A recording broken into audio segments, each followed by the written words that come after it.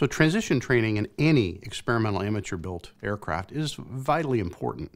Finding that quality flight instructor that not only has experience in that aircraft type, but preferably in multiple iterations of that aircraft type, is an important part of developing your transition plan.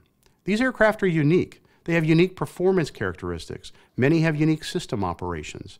And having an expert resource by your side to guide you through that transition process is key to having a safe and successful outcome with your new experimental amateur-built aircraft. Stall testing and training for stalls is also important. It's very important that the new owner take time to go up with that qualified instructor and perform the stall series and understand what the incipient phase of the stall is like, and most importantly, how to recover from it. It's no different than in any other certificated aircraft, just even more so as important to find that quality instructor and to go up and perform those stalls and particularly recognize that incipient stall and recover from it.